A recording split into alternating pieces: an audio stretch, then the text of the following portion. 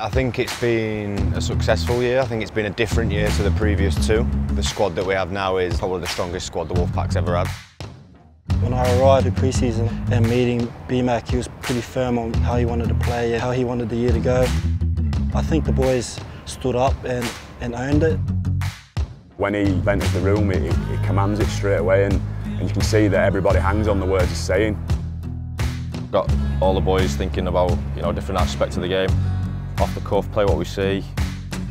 Brian comes with his own pedigree of success and he knows how to win big games, and he's certainly rubbing that off onto us. Changing our style a little bit, and I think it's been a success.